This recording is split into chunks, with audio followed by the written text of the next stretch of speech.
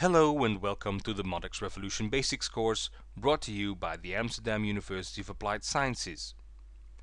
My name is Raoul Boers and I will be your host for this course. MODX is a content management framework, which means that it's a content management system that is so flexible that you can install it to your specific needs.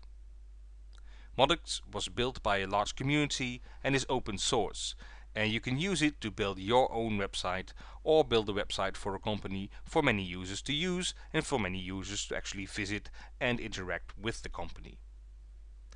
MODX Revolution, the system that's used in this course, was built on a Web 2.0 framework. This means that the interface of MODX is very intuitive and works pretty much like an application on your desktop.